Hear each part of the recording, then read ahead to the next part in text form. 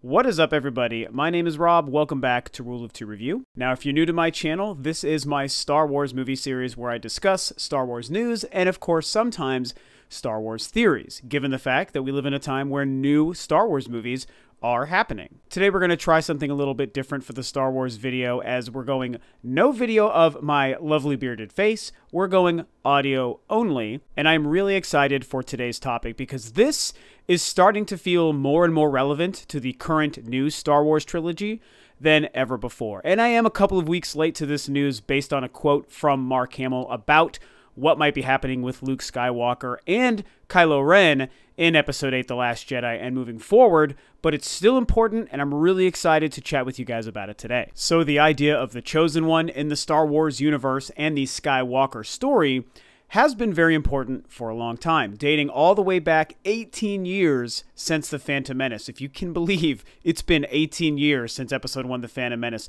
that absolutely blows my mind and makes me feel really old. That was the year I graduated high school, and here we are 18 years later, still able to discuss theories based on that film and the story within it. So who really is the Chosen One? That is the main question that I wanted to explore with you guys today, because it has become, like I was alluding to at the beginning of the video, more important now than it has been since the prequel trilogy ended in 2005.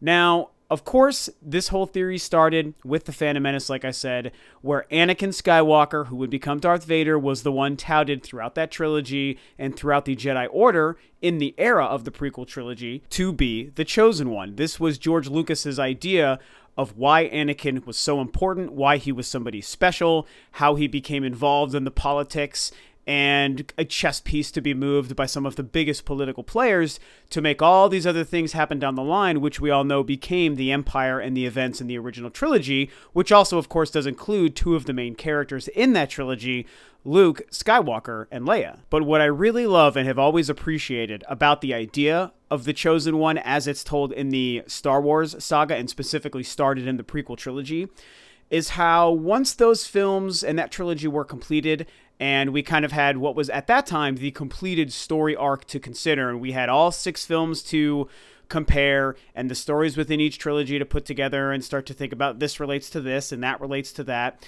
you kind of start to realize that what's really neat about the prophecy in the Star Wars story is it isn't necessarily exactly as it's told to you on screen. I very much think part of the brilliance of what Lucas was thinking and doing when he created it and added it into his story way later from when he first created the films with the original trilogy is that it's almost to a degree left up to your interpretation as to who the actual Chosen One was. And again, the prequel trilogy might tell you it's Anakin, we're the Jedi Order, I'm Yoda, I'm Mace Windu, I'm Qui-Gon, we know it's Anakin. Anakin believes he's the one that the prophecy is about, and then those events play out the way they do.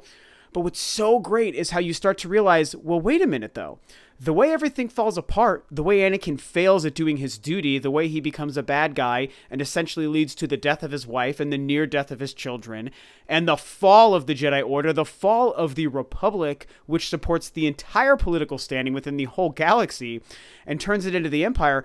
Does that really feel like the person we want to call the Chosen One? Does this mean that the prophecy was either wrong or, as Yoda said, possibly misread? And then, of course, you see how Luke Skywalker's story plays out in the original trilogy, which, of course, despite being released first, takes place after Anakin's fall and the Republic's fall and all of these amazing things.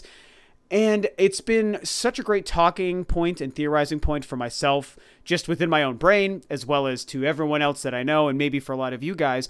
Who really was the Chosen One? Was it Anakin or was it Luke? And there's a lot of theories and evidence to support both people possibly being the Chosen One. And now, to throw an even bigger wrench into everything going on with this whole idea, we have a new sequel trilogy taking place. Episodes 7, 8, and 9 are telling us a new story that's hopefully going to continue to connect the entire world and the entire 9-arc saga of Star Wars and the Skywalker story.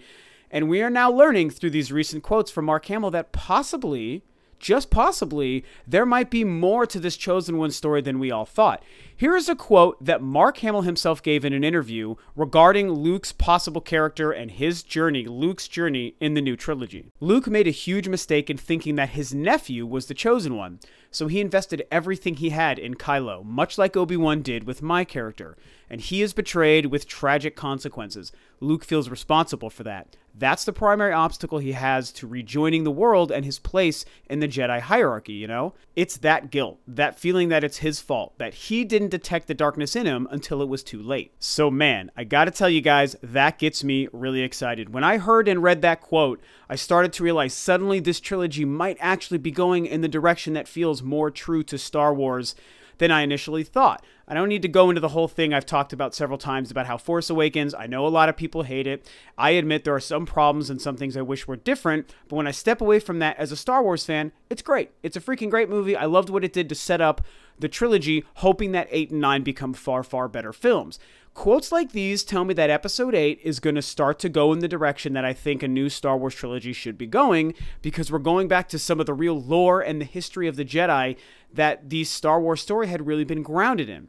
And now we all of a sudden have this third concept of who the Chosen One could really be, and it's so exciting. So going back to the beginning, could the Chosen One be Anakin? Yes, obviously the Chosen One could be Anakin. Again, the whole concept of the Chosen One was first introduced around his character to support Anakin's character and support how important he is to the whole story that makes up the Star Wars trilogy universe. And that's why, as a fan, I want to think, well, it's got to be Anakin. If you look at the way the events play out, there is some conversation about how, like I was even saying earlier in this video, well, with Anakin, he started off as this great, amazing, prophetic person and an awesome warrior, a great Jedi Knight, powerful in the Force, an amazing lightsaber combatant, but then he makes these mistakes. He was obviously flawed, and he led to the destruction and downfall of so many great things: the galaxy, the political situation, the Jedi Order themselves, his wife and his family. He screwed everything up and became a horrible, horrible, bad person. And so is that really someone who would be bringing balance to the Force? Then the conversation becomes, well, if you think about it, at the time Phantom Menace is beginning, the Sith had been extinct for millennia. So says Mace Windu, so says the lore. And it's only at the time of the Phantom Menace, with the return of Darth Maul and Sidious and everything happening there, that we started to get a balance of not just the Jedi, but also the Sith and the dark side. That the argument is really that the Force was unbalanced at the time that Anakin was first discovered and born, and that possibly by him bringing everything into darkness again for so many years was the actual balancing of the Force. That is a great argument, and I'm not going to lie, when I look at Anakin specifically and consider how he factors into the Chosen One, I think there's a 50-50 argument for each way. Either he was the Chosen One and did bring balance to the Force by screwing it all up and leaving it in darkness, or he wasn't supposed to actually be the Chosen One, and it was all about the Jedi making a mistake and the prophecy being misread and Qui-Gon mistakenly placing his faith in Anakin so that everyone else, Obi-Wan included, felt compelled to have to follow through with Qui-Gon's vision, and it of course led to all of these bad things. Now with Luke, it gets even trickier, and I'm not going to lie, I'll tell you guys right here, I personally believe and have believed since the conclusion of Revenge of the Sith that truly the story is meant to tell us that Luke Skywalker is the actual one that the prophecy was about. He is the Chosen One. Again, there's no 100% evidence to any of the characters here in all of these trilogies. It's just the one that I feel feels the most right to me is Luke. Because what's great about the original trilogy, which also kind of makes my theory a little bit harder to believe, and I'll get into that in a moment, what's great about the original trilogy is what we've learned is that Luke is the one who kind of starts to undo everything his father did. By this time, Darth Vader is known as the Terror of the Galaxy. He has hunted it down and destroyed most, if not all, of the Jedi in the galaxy in that 20-year gap between episodes 3 and 4, the beginning of the original trilogy, A New Hope. And so the Force could not be more in darkness, and the Force could not be more unbalanced at the time that the original trilogy starts and that Luke begins his journey with Obi-Wan. And when you look at what he does, and the title of the final film in that trilogy says it all, The Return of the Jedi. By the time episode 6 is happening, Luke Skywalker is the frickin' man. He is like the most powerful Jedi ever. It's a little bit tricky because we have to remember that at that time, the films probably weren't able to convey exactly how powerful he was in the Force and as a lightsaber combatant in the same way that the prequel films were, just because of newer technology and newer filmmaking techniques. So you got to kind of suspend the disbelief that Star Wars requires of you to be able to see that. I think we were supposed to be seeing that Luke was the more powerful Jedi by Return of the Jedi than Anakin ever was in episodes 1, 2, or 3. That's my personal theory, and I think that that's what Lucas and the story were actually trying to tell us. And so by the time Return of the Jedi happens, and we now know that the Jedi have finally come back to the galaxy because of Luke making it happen again and being so incredible and so powerful, that suddenly the Force is now more in balance, especially when you look at the fact that by the end of the story, by the end of, not Luke's story, I should say, but by the end of Vader's story, Anakin's story, the original trilogy, Luke is triumphant. Vader is defeated. Sidious Palpatine is defeated. There is no more dark side or Sith, at least as far as we know currently at that time. And the last remaining Jedi is the one reigning supreme, hence bringing balance to the Force. And it's really a fantastic little rope-a-dope on what's happening there. But what's brilliant about it all is the rope-a-dopes don't even stop there, because there's another argument about the fact that really it's Darth Vader who redeems himself, or is redeemed by his son, I should say. And he is the one who comes back to the light at the very, very end, saves his son's life, stops the ultimate evil in the galaxy by destroying Palpatine and throwing him down that chute, and then dies as a redeemed good man, as the Anakin Skywalker he was before turning to the dark side, aided by his son. And so it's like both things are happening there. Like Luke Skywalker is stopping the evil and redeeming his dad and bringing balance to the Force, but also Darth Vader is destroying the evil, saving his son's life, and becoming a good man again, also bringing balance to the Force. And so it's so incredibly complex when you look at specifically Anakin and Luke in those two trilogies and how the whole story plays out between those 6 films. It's brilliant. And while it's hard to come down on one side or another, again, my personal theory is I like the Luke Skywalker theory, that it truly is supposed to be Luke who was always destined to be the chosen one. But obviously it doesn't end there, because the new trilogy is changing things, and the quote that I read from Mark Hamill earlier in the video kind of lets us understand that. Suddenly the idea of the chosen one is brought back into the Star Wars universe in this new trilogy. Extremely exciting to myself and many of us out there as fans of Star Wars and of all the movies to see this plot thread being so integral to this newer trilogy. I think it's very smart, very exciting, and it makes a lot of sense when you think about what could have been happening between 7 and 8, and even that between 6 and 7. What was Luke doing? What is Luke's story leading to everything that we learn about him by the end of episode of The Force Awakens, where he's been keeping himself aloof, alone on an island, meditating, training, doing the things that a hermit Jedi would do? Why has he been there? What happened to him?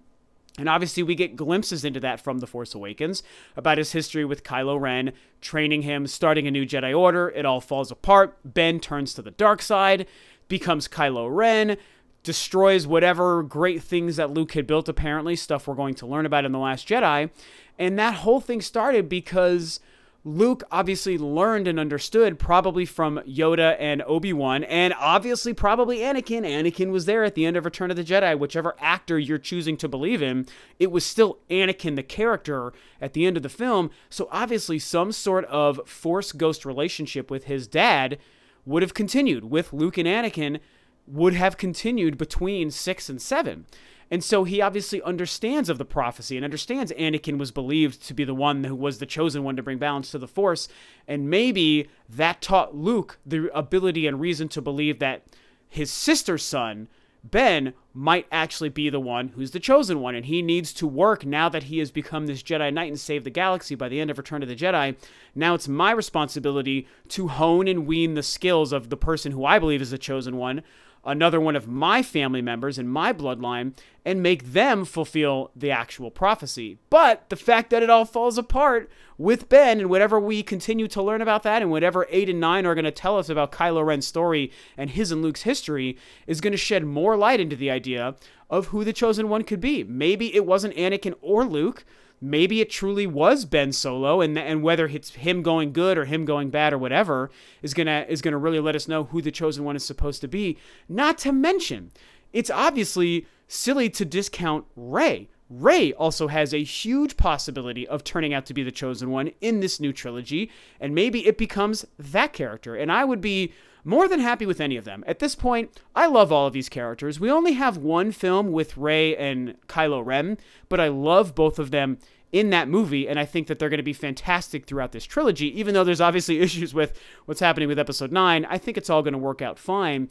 But when you look at Anakin, Luke, Rey, Kylo Ren, all four characters, incredible. Four of the best characters, in my opinion, ever created. Anakin's my favorite all-time character. I think Luke is the chosen one, and I hope that it kind of turns out to be that. But also, I will say, and leave you guys with this, at the end of the day, I think I more than anything hope that we never truly get an answer. Part of the brilliance of what Lucas achieved with the concept of the Chosen One, and he did this by telling the story backwards, by the way, which is stupid how incredible and brilliant that is. Part of the brilliance of what he did was he gave us so much information and so much reason to believe it's one person or the other.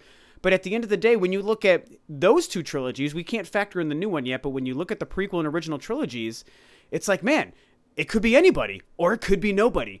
The movie, the story doesn't truly tell us. It gives us ideas, it gives us things to think on and gravitate to, but we still just don't know. And I would like more reasons to believe it could be any of these characters by the end of this new trilogy, but also still not enough to concretely say, so that we can always, for the rest of time, discuss and debate and theorize as Star Wars fans who the Chosen One truly is. So that is it, Star Wars fans. Hopefully you guys enjoyed this lack of video for me and just some of the photos and stills that I included. It's a different way to make a Star Wars video, I think, and hopefully it wasn't too boring and the conversation was interesting to you.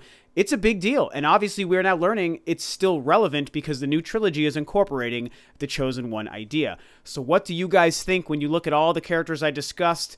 Anakin, Luke, Kylo Ren, maybe even Rey. Who do you think the Chosen One was or is?